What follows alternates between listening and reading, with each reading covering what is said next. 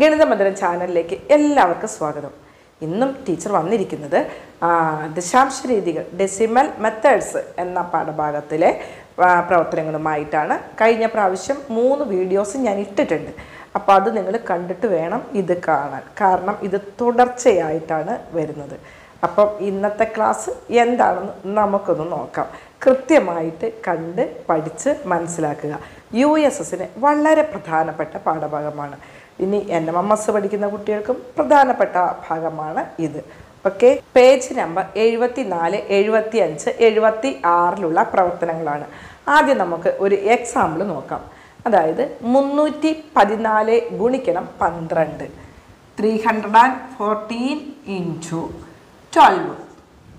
നിങ്ങളൊക്കെ എന്താ ചെയ്യുക? ഇത് എഴുതി അങ്ങോട്ട് ഗുണിക്കും. ഞാൻ പറഞ്ഞില്ലേ, എനിക്ക് ഭയങ്കര മടിയാണ് എഴുതി ഗുണിക്കാൻ.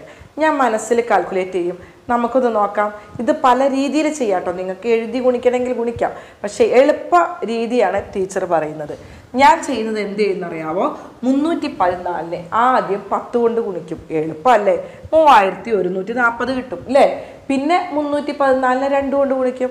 314 2 കൊണ്ട് ഗുണിക്കാൻ അതിൻ്റെ ഇരട്ടി കണ്ടാൽ മതി. എത്രയാണ് വരുന്നത്? 628. നേരത്തെ കണ്ട 3140 628 കൂടെ കൂട്ടിയാൽ മതി. അപ്പം നമുക്ക് എത്രയാണ് കിട്ടുക? 3768 കിട്ടുക അല്ലേ? നമുക്കൊന്ന് നോക്കാം. അപ്പം നമുക്കിവിടെ ചെയ്യാം. 314 ഗുണിക്കണം 10. ആദ്യം 10 കൊണ്ട് ഗുണിച്ചു. പിന്നെ എന്ത് ചെയ്യണം? 314നെ 2 കൊണ്ട് കൂടെ ഗുണിക്കുക. എന്നിട്ട് ഇത് 2 കൂടെ കൂട്ടുക. 3140 പ്ലസ് 628 സമയം എത്രയാ വരിക? 3768. ഈ രീതിയിൽ ഞാൻ ആദ്യം ഇതൊന്നും എഴുതാതെയല്ലേ ചെയ്തത്. ഇതേപോലെ നമ്മൾ എന്ത് ചെയ്യണം? മനസ്സിൽ വെച്ചുള്ള കാൽക്കുലേഷൻ നിങ്ങൾ പഠിക്കണം. പേജ് നമ്പർ 74 ഗുണനക്രിയകൾ, അതായത് മൾട്ടിപ്ലിക്കേഷൻ ഓപ്പറേഷൻസ് എന്ന ഭാഗത്തിലാണ് ഇത് വരുന്നത്. ഇനി നമുക്ക് ഇതുമായി ബന്ധപ്പെട്ട ഏതാനും കാര്യങ്ങൾ നമുക്കൊന്ന് ചെയ്തു നോക്കാം. ഇനി അടുത്തത് 3.14 ഗുണിക്കണം 12. നിങ്ങളൊന്ന് ആലോചിച്ച് നോക്കൂ. നമുക്കറിയാം 314നെ 12 കൊണ്ട് ഗുണിക്കുമ്പോൾ 3768 കിട്ടുന്നുണ്ട്. ഇപ്പം ഇവിടെ തന്നിരിക്കുന്നത് 3.14 ഗുണിക്കണം 12. എങ്ങനെയാ ചെയ്യുക? 3.14 എന്ന് പറയുമ്പോൾ ഓടി നമ്മളുടെ മനസ്സിലേക്ക് അരികിലെത്തണം. ആര്? അതായത് ഇതിൻ്റെ ഫ്രാക്ഷൻ ഫോം, ഭിന്നസംഖ്യാരൂപം. തൊട്ട് മുമ്പ് നമ്മൾ പഠിച്ചതാണ് അല്ലേ? അപ്പോൾ എന്താണ്? ഇവിടെ 2 ദശാംശ സ്ഥാനമാണുള്ളത്. അതുകൊണ്ട് 314 എന്താണ് വരുന്നത്? 100 ഗുണിക്കണം 12. ഇനി നമുക്കറിയാം 314നെ 12 കൊണ്ട് ഗുണിച്ചാൽ നമ്മൾ കണ്ടെത്തി കഴിഞ്ഞു 3768/100. ഇനി 100 കൊണ്ട് ഹരിക്കണം.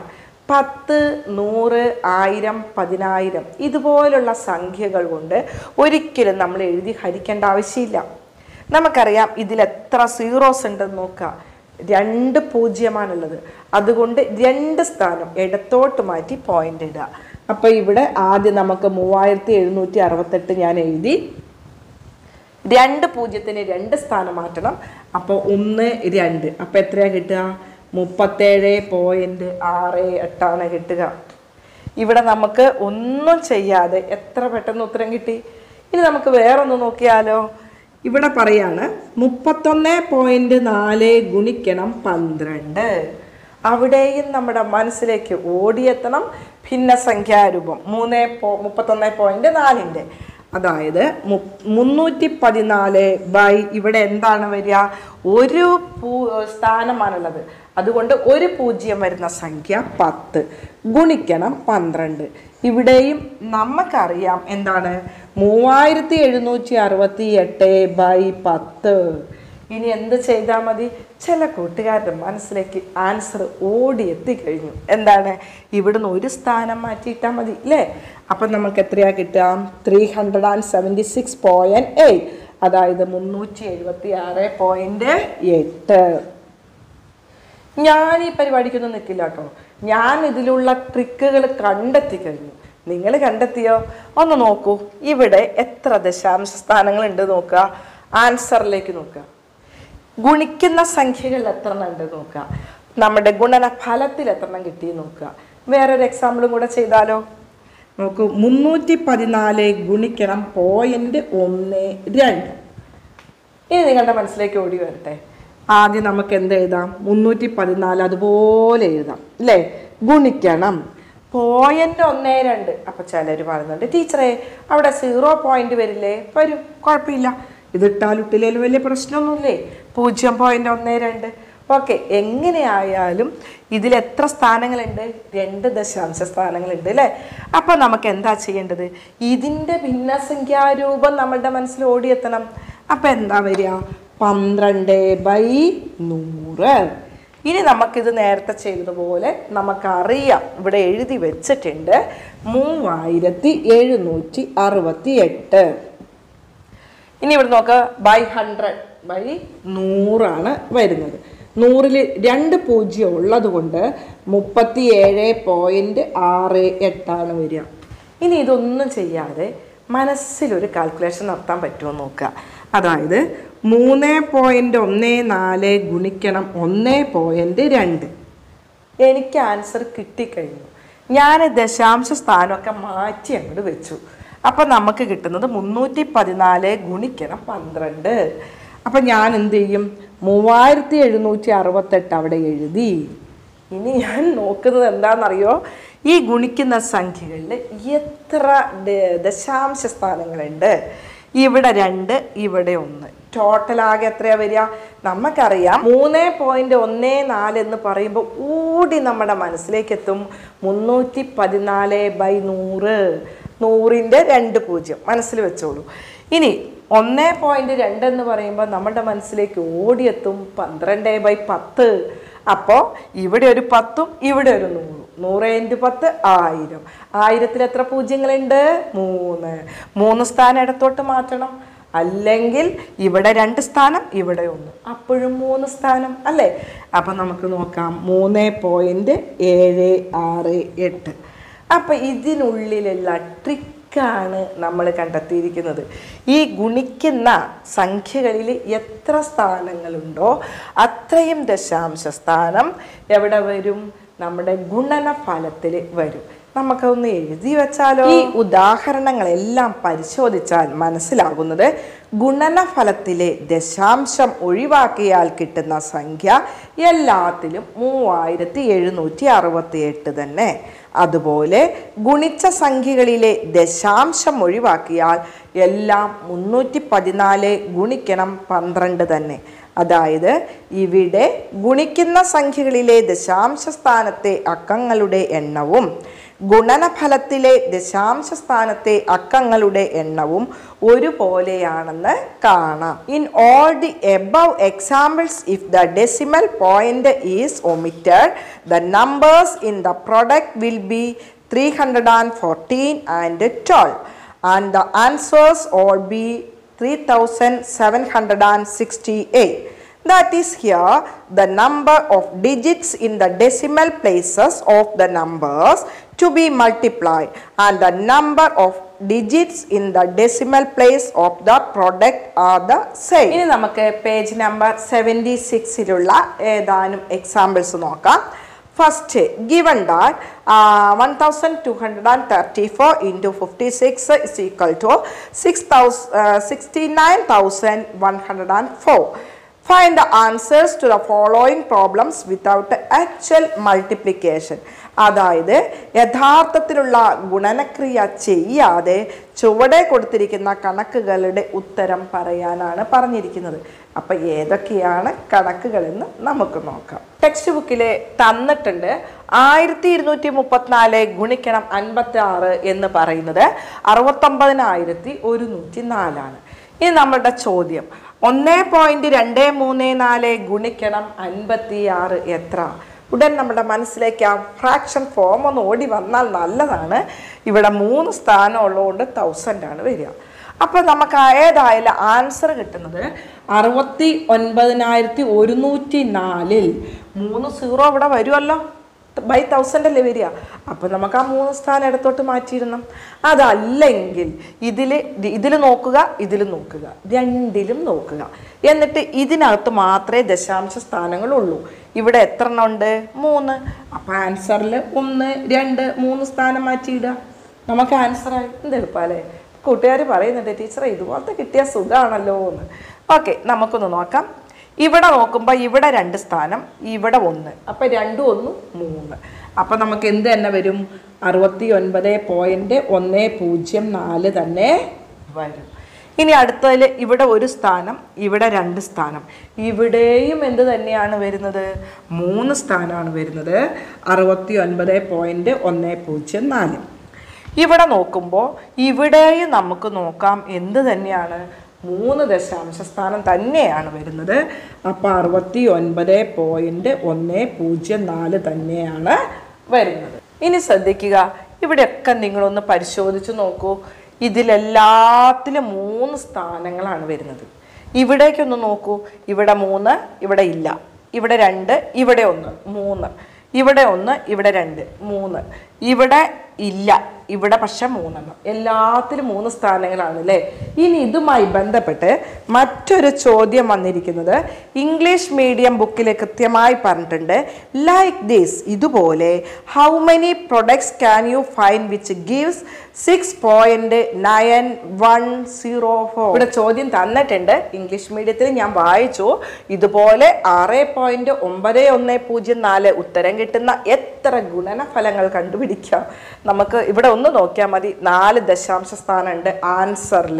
അതായത് ഉത്തരം എഴുതുമ്പോൾ 6.9104 വരണം. അപ്പം ഇവിടെ നോക്കാം. ഇവിടെ ഞാൻ ഒരു പോയിന്റ് ഇട്ടിട്ടില്ല. പക്ഷെ ഇവിടെ ഞാൻ 1, 2, 3, 4 നോക്കൂ. ഇവിടെ 4 ദശാംശ സ്ഥാനം അല്ലേ? അടുത്ത നോക്കൂ. ഇവിടെ 2 എണ്ണം ഇട്ടു. അപ്പം ഇവിടെ 2 എണ്ണം ഇട്ടു. 2, 2, 4. ഇനി ഇവിടെ ഞാൻ 1 ഇട്ടുള്ളൂ. അപ്പം ഇവിടെ 3 എണ്ണം വേണം. പക്ഷെ 2 എണ്ണേ ഉള്ളൂ അല്ലേ? 56 അല്ലേ ഉള്ളൂ. അതിന് പകരം എന്ത് ചെയ്തു? 0 അങ്ങോട്ട് ഇട്ട് കൊടുത്തു. അപ്പം 1, 3, 4 നമുക്ക് കറക്റ്റ് കിട്ടി. ഇനി ഇവിടെ നോക്കിക്കഴിഞ്ഞാൽ ഇവിടെ 3 എണ്ണം വന്നു. അപ്പം ഇവിടെ 1 എണ്ണം കൊടുത്തു. നമുക്ക് ഉണ്ടാക്കാം. സുഖമല്ലേ? ഇനി അടുത്ത് നോക്കൂ. ഇവിടെ 4 എണ്ണം കൊടുത്തു. ഇവിടെ അപ്പം ഒന്നും കൊടുത്തിട്ടില്ല. 4 എണ്ണം ഇവിടെ ഉള്ളൂ. അതുകൊണ്ട് ഇതേപോലെ കൂട്ടുകാരൊരു കാര്യം ചെയ്യാം. 69.104 വരുന്നത് നമ്മൾ കണ്ടെത്തി കഴിഞ്ഞു. 6.9104 വരുന്നതും നമ്മൾ കണ്ടെത്തി കഴിഞ്ഞു. ഇനി നിങ്ങളൊരു കാര്യം ചെയ്യുക. നിങ്ങൾക്കൊട്ടൊരു പണി തരണ്ടേ ഇടയ്ക്കൊക്കെ. അപ്പം നിങ്ങളൊരു കാര്യം ചെയ്തു. 0.6904 വരുന്നവ കണ്ടെത്തുക. അപ്പം ഇതുപോലെയുള്ള സിറ്റുവേഷൻ നിങ്ങൾ ക്രിയേറ്റ് ചെയ്യുക. അപ്പം നമ്മൾ എന്ത് ചെയ്യും? നന്നായിട്ട് പഠിച്ചു പോകും. അപ്പം നിങ്ങൾ കൃത്യമായിട്ട് ചെയ്യുക. ഓക്കെ, ചെയ്തിട്ട് വെറുതെ പോയാൽ പോരാ. ഞാൻ ചെയ്തു, എനിക്കൊക്കെ ശരിയായി എന്ന് പറഞ്ഞ് കമൻറ്റ് ബോക്സിൽ പോയിട്ട് ഒന്ന് കമൻറ്റ് ചെയ്യണം. പിന്നെ ഇത് സബ്സ്ക്രൈബ് ചെയ്യുകയാണെങ്കിൽ നിങ്ങൾക്ക് ഞാൻ വീഡിയോ ഇടുമ്പോൾ തന്നെ നോട്ടിഫിക്കേഷൻ കിട്ടും. അപ്പോൾ അതുകൊണ്ട് ഞാൻ ഷെയർ ചെയ്യേണ്ട ഒരു ആവശ്യം വരുന്നില്ല. പിന്നെ നിങ്ങൾക്ക് മനസ്സിലായിട്ടുണ്ടെങ്കിൽ ആ കമൻറ്റ് ബോക്സിൽ ഒന്ന് കമൻറ്റ് ചെയ്താൽ എനിക്കും ഒരു സന്തോഷമാണ്. കൃത്യമായിട്ട് കണ്ടുപിടിക്കുക. ഇനി നമുക്ക് ബാക്കി 2 പ്രവർത്തനങ്ങൾ കൂടിയുണ്ട്. അതൊന്ന് നോക്കാം. അടുത്തത് രണ്ടാമത്തെ കണക്ക്. In the following products how many of them gives the same product as 1.234 × 5.67. അതായത് ചുവടെയുള്ള ഗുണനങ്ങളിൽ 1.234 ഗുണിക്കണം 5.67 എന്ന ഗുണനഫലം തന്നെ കിട്ടുന്നവ ഏതെല്ലാമാണ്? അപ്പം ഇത് കിട്ടുന്നത് ഇതിലേതൊക്കെയാണെന്നാണ് ചോദ്യം.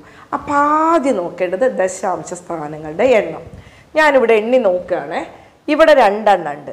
ഇവിടെ 1, 2, 3, 2, 3, 5. ആ 5 സ്ഥാനം വരുന്നത് ഇതിലേതൊക്കെയാണെന്നാണ് നോക്കേണ്ടത്. ഇവിടെ നോക്കൂ. ഇവിടെ 3, ഇവിടെ 2. അപ്പം ഇത് കറക്റ്റാണ്. ഒരാൻസർ ഇതാണ്. അടുത്ത് നോക്കൂ. ഇവിടെ 3 ഉള്ളൂ. അപ്പോൾ അവിടെ 5 എണ്ണം ഉണ്ട്. അതുകൊണ്ട് ഇതല്ല. അടുത്തത് ഇവിടെ 4 എണ്ണം ഉണ്ട്. ഇവിടെ 2 എണ്ണം ഉണ്ട്. 2 എണ്ണം ഉണ്ട്. അപ്പം 4, 2, 6. അപ്പം ഇതുമല്ല. ഞാൻ എഴുതി വന്നപ്പോൾ 4ാമത്തത് വിട്ടുപോയി. 1.234 ഗുണിക്കണം 56.7. ഇവിടെ 4 ദശാംശ സ്ഥാനം മാത്രമേ ഉള്ളൂ. അതുകൊണ്ട് 4 അല്ല. 4ാമത്തെ നമ്പർ എഴുതിയിരിക്കുന്നത് 5ാമത്തെ കണക്കാണ്. ഓക്കെ, അടുത്തത് ഇവിടെ 1 ഉണ്ട്. ഇവിടെ 4 ഉണ്ട്. 1, 4, 5 കറക്റ്റ്. അപ്പം നമുക്ക് ഏതൊക്കെയാണ് ശരി? 1ഉം 5ഉമാണ് ശരി. കൂട്ടുകാർക്ക് മനസ്സിലായില്ലേ? നന്നായിട്ട് ശ്രദ്ധിച്ച് പഠിക്കണം കേട്ടോ. നമുക്കിനി ഒരു ചോദ്യം കൂടിയുണ്ട്, അതൊന്ന് നോക്കാം. അടുത്തത്, find the greatest and least products from the following. അതായത് ചുവടെ കൊടുത്തിരിക്കുന്നവയിൽ ഏറ്റവും വലിയ ഗുണനഫലവും ഏറ്റവും ചെറിയ ഗുണനഫലവും കണ്ടുപിടിക്കുക. അപ്പോൾ ഇവിടെ ശ്രദ്ധിക്കുക, ഇവിടെ 0.11 ഗുണിക്കണം 0.11 നമ്മുടെ മനസ്സിലേക്ക് ഓടിയെത്തണം. ഇതിൻ്റെ ഫ്രാക്ഷൻ ഫോം 11/100 ഗുണിക്കണം 11/100. 11 ഗുണിക്കണം 11 എത്രയാ? ടീച്ചർക്കറിയാം 121. ഇനി ഇവിടെ 2 സ്ഥാനം, ഇവിടെ 2, അപ്പം ആകെ 4 സ്ഥാനം. അപ്പം 1, 2, 3 ഉള്ളൂ. ഒരു 0 കൂടെ അവിടെ പ്രസവിപ്പിച്ചിട്ട് കൊടുക്കണം, അപ്പോഴല്ലേ 4 ആവുള്ളൂ. ഇല്ലാത്തതിനെ അവിടെ ഉണ്ടാക്കുകയാണ്. അപ്പം ഇവിടെ 4. ഇനി പോയിന്റ് ഇടാം. അപ്പം 0.0121. ഓക്കെ. അടുത്തത് ദശാംശസ്ഥാനം ഒഴിവാക്കിയാൽ 11. 11 × 11 121. 121 എഴുതി. ഇവിടെ ഒരു സ്ഥാനം, ഇവിടെ ഒരു സ്ഥാനം, 2 സ്ഥാനം. അപ്പോൾ 1.21. ഇനി ഇവിടെ നോക്കുമ്പോൾ 101 ഗുണിക്കണം 101. 101നെ 101 കൊണ്ട് ഗുണിച്ചാൽ 10,201. അപ്പോൾ നമുക്കിവിടെ എഴുതാം 10,201. ഇവിടെ 2 സ്ഥാനം, ഇവിടെ 2 സ്ഥാനം. അപ്പോൾ 1, 2, 3, 4 ഇവിടെയാണ് പോയിന്റ് വരുന്നത്. നിങ്ങൾക്ക് കാണുന്നുണ്ടോയെന്നറിയില്ല. 1.020. അപ്പോൾ ഇനി അടുത്തത് നമുക്ക് നോക്കാം. ഇവിടെ നോക്കൂ, പോയിൻ്റൊക്കെ ഒഴിവാക്കിയാൽ 101 ഗുണിക്കണം 11. കഴിഞ്ഞ ദിവസം ഞാൻ പറഞ്ഞിരുന്നു 101നെ ഏത് 2 അക്ക സംഖ്യ കൊണ്ട് ഗുണിക്കുമ്പോൾ ആ 2 അക്ക സംഖ്യ 2 പ്രാവശ്യം എഴുതി വെച്ചാൽ മതി. അപ്പം 11 എഴുതി വെച്ചു. ഇനി ഇവിടെ ഒരു സ്ഥാനം, ഇവിടെ 3, അപ്പം 4 സ്ഥാനം. അപ്പം 1, 2, 3, 4 എന്നിട്ട് ഇവിടെ പോയിന്റ് ഇട്ട് വെച്ചു. ഇനി അടുത്തത് നോക്കുകയാണെങ്കിലും 101 ഗുണിക്കണം 101. അതായത് 10,201. ഇനി ഇവിടെ എത്ര സ്ഥാനമുണ്ട്? 3. ഇവിടെ എത്ര സ്ഥാനമുണ്ട്? 1. 3, 1, 4. അപ്പം 1, 2, 3, 4. ഇനി ഇത് കണ്ടെത്തിയാൽ പോരാ. ഈ ഗുണനഫലം പരിശോധിച്ച് ഏറ്റവും വലിയ സംഖ്യയും കണ്ടെത്തണം, ഏറ്റവും ചെറിയ സംഖ്യയും കണ്ടെത്തണം. ആദ്യം നമ്മൾ ഒന്ന് നോക്കുക. ഒറ്റയുടെ സ്ഥാനത്ത് 1 അപ്പോൾ ഇതിൽ ഒറ്റയുടെ സ്ഥാനത്ത് ഇല്ല. ഇതും 3 പരിഗണിച്ചാൽ മതി. അപ്പോൾ 1.21 ഇവിടെ 1.0 ഇത് 1. 3 നോക്കിയാൽ മതി. കാരണം ഇവിടെ ഒറ്റയുടെ സ്ഥാനത്ത് ഇല്ലാത്തത് കൊണ്ട്. ഇനി ഒറ്റയുടെ സ്ഥാനം കഴിഞ്ഞാൽ അടുത്ത നമ്മുടെ കണ്ണു പോകേണ്ടത് 10-1 സ്ഥാനമാണ്. ഇവിടെ നോക്കൂ, 10-1 സ്ഥാനം 0, അതങ്ങോട്ട് മാറ്റി വെക്കുക. അടുത്ത് നോക്കൂ, ഇതും 10-1 സ്ഥാനം 0, അത് മാറ്റി വെക്കുക. ഇവിടെ 10-1 സ്ഥാനം 2. അപ്പം ഏറ്റവും വലുത് നമുക്ക് കിട്ടിക്കഴിഞ്ഞു. ഏതാണ്? 1.1 × 1.1. 1.1 × 1.1. ഇതാണ് ഏറ്റവും വലുത്. ഇനി നമ്മളോട് പറഞ്ഞാൽ ലീസ്റ്റ് ഏറ്റവും ചെറുത്. അപ്പം ചെറുത് നോക്കണമെങ്കിൽ നമുക്ക് ഇത് 3 അങ്ങോട്ട് ഉപേക്ഷിക്കാം. ഏത്? നമ്മൾ ആദ്യം പറഞ്ഞ ഒറ്റയുടെ സ്ഥാനമുള്ള 3 ഉപേക്ഷിക്കാം. ഇത് ഉപേക്ഷിക്കാം, ഇത് ഉപേക്ഷിക്കാം. പിന്നെ ഉള്ളത് ഇതുമാണ്. അപ്പം 10-1 സ്ഥാനം നോക്കുക. ഇവിടെ 1 വരുന്നത്. ഇവിടെ നോക്കുമ്പോൾ 0 ആണ്. എളുപ്പമായി. ഏതാ ശരി? ഇതാണ് ശരി. അതായത് 0.11 × 0.11. ഇതാണ് ഏറ്റവും ചെറുത്. മനസ്സിലായോ? നിങ്ങൾ എഴുതുമ്പം ദ ഗ്രേറ്റസ്റ്റ് എന്ന് എഴുതിയിട്ട് ഇത് എഴുതുക, ആൻഡ് ദ ലീസ്റ്റ് എന്നിട്ട് ഇത് എഴുതുക. അതായത് ഏറ്റവും വലുത്, ഏറ്റവും ചെറുത്. ഓക്കെ ആയല്ലോ? നിങ്ങൾ അങ്ങനെ എടുത്ത് ആൻസർ എഴുതി വെക്കണം. ഓക്കെ. അപ്പോൾ കൂട്ടുകാർക്ക് ഇന്നെടുത്ത ഭാഗങ്ങൾ പേജ് നമ്പർ 74, 75, 76 കിടക്കുന്ന എക്സാമ്പിൾസ് മനസ്സിലായിട്ടുണ്ട് എന്ന് കരുതുന്നു. അപ്പോൾ എഴുതാനുള്ളതൊക്കെ ചുറ്റും വട്ടം വരച്ചൊക്കെ എഴുതി വെക്കുക, കൃത്യമായിട്ട് പഠിക്കുക. ഓക്കെ. ഇതിൻ്റെ ബാക്കി പ്രവർത്തനങ്ങളുമായിട്ട് അടുത്ത വീഡിയോയിൽ കണ്ടുമുട്ടാം. Love you all. ബൈ.